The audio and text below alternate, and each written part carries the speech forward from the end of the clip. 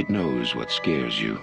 What is up, guys? Welcome back to Halloween month, where I review horror movies in 1 month. Last time I reviewed one of my favorite vampire films of all time. Now it's time to talk about one of my favorite haunted house movies of all time. Don't get me wrong when I say this movie. I love the Conjuring movies, of course. It's a classic haunted house. There are a lot of great haunted house movies, but in my opinion, it doesn't beat this classic right here. I'm going to talk about Poltergeist today. This movie is directed by Tobe and it's produced and screenwrote by the legendary Steven Spielberg, who got so much credit for this film. So I will talk about some scenes from Poltergeist, so obviously spoiler alert, if you have not seen Poltergeist, check it out. I think it's a really remarkable movie. I think it's, to me, one of the most classic haunted house movies of all time, and it's a movie that never ever gets old. And please subscribe to my channel and click the bell to notify for more movie reviews and other movie related content. So in Poltergeist, we follow this suburban family where they find out their house is suddenly haunted. They first think it's all cool and stuff until the spirits of the house took their daughter away named Carol Ann, so the family has to figure out to get rid of the spirits and also get their daughter back. Poltergeist has been a big part of my life, and let me explain why. Because this is one of those movies that actually traumatizes me a lot as a kid. I don't know the reason why I didn't put this movie into my movies that scared me as a kid video. I'm deciding to do a second one this Halloween because I just noticed there are some other movies that scared me as a kid. So, with the story of Poltergeist of why I was scared of the movie as a kid, I'll explain that more on movies that scared me as a kid part 2 video, but let's just say that I was in my grandma's house. I woke up 3 in the morning, I turned on the TV. I'm not going to tell you the scene that I'm scared of, I'm going to tell you more in details in the video, but I remember there was this one scene that I literally just turned the TV off. I was turning the TV on when I woke up 3 in the morning. I don't know why I did. I have that habit of waking 3 in the morning in my grandma's house. I had a sleepover at my grandma's house, by the way. I woke in the morning and usually Thunderbirds is on.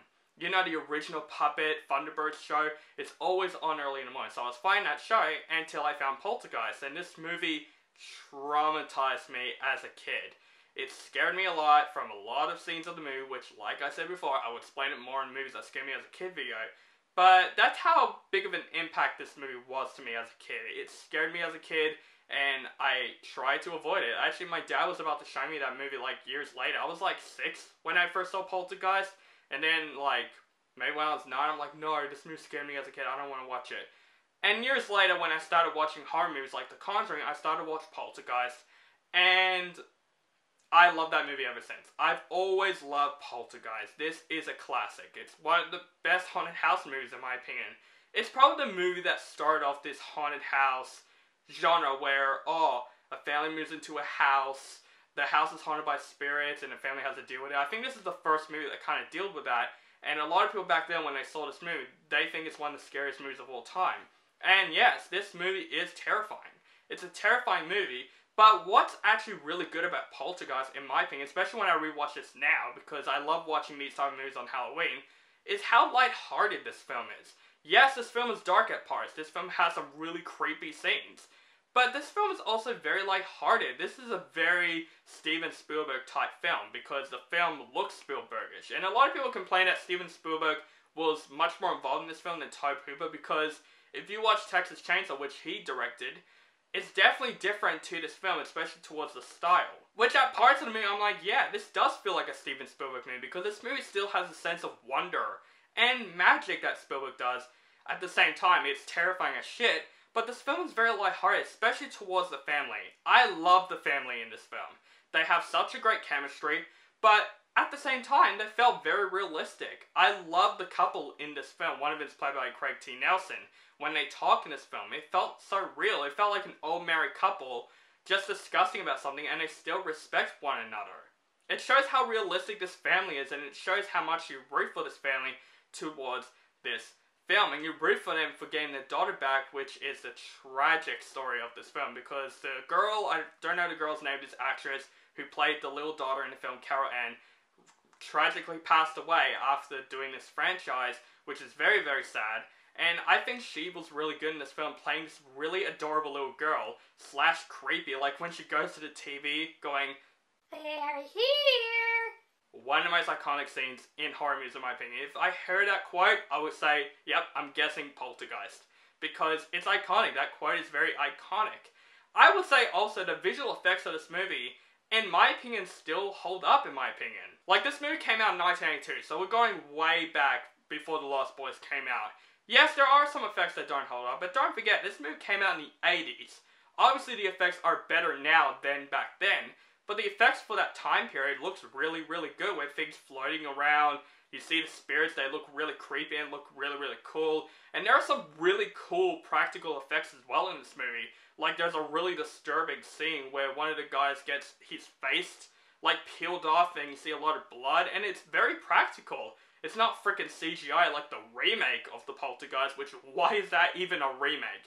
Why they remake this film? It's a classic. It's a classic story.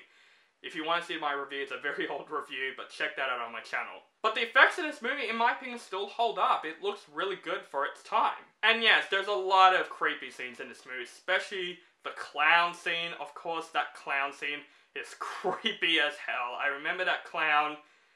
Man, it still creeps me out to this day. Like, why does that kid even have a clown doll? There's no explanation why he has the clown doll. It's just there, and it's creepy as hell. I remember the tree scene was creepy.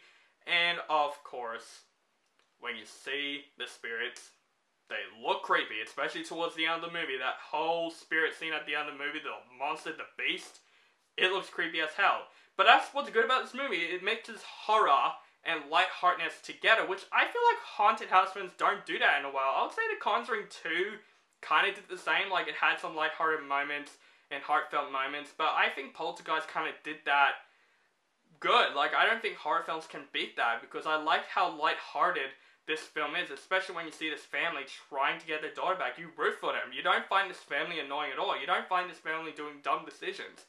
You like this family because it felt so real. And I just really like the concept. I like haunted house movies when they do it right, and in my opinion, Poltergeist did it so right. This is obviously a big classic for me. It's a haunted house film that I would always watch every single October.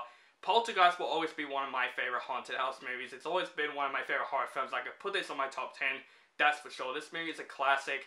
It's scary. It's lighthearted. I think Tobe and Steven Spielberg made this movie very, very well. I think this is a classic. So if you guys have not seen Poltergeist, check it out. This is a very fun, lighthearted horror movie that I think it's just fun for everybody, I reckon. Like, yeah, kids will get freaked out by this movie, but it's not like, oh, it's very, very, very scary. I think there are some cool elements of this film as well, and there are some beautiful moments in this film also.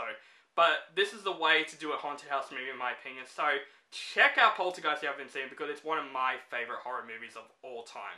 So guys, that is my review of 1982's classic Poltergeist. Let me know what you think of this film. Do you like this film? Do you think this is one of your favorite haunted house films? And what is your favorite haunted house movie? Let me know that in the comments below.